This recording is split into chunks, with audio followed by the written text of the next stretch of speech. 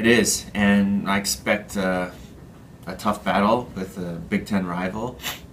They beat us last year in a close 4-3 match, and I think that we just gotta keep focusing on the things that are with how we compete, and things will go our way. It was good. It was close, but we knew it would be close. It would be they had a lot of good players, and it was a really fun night, and I thought the guys competed well for the most part, and we were rewarded for it.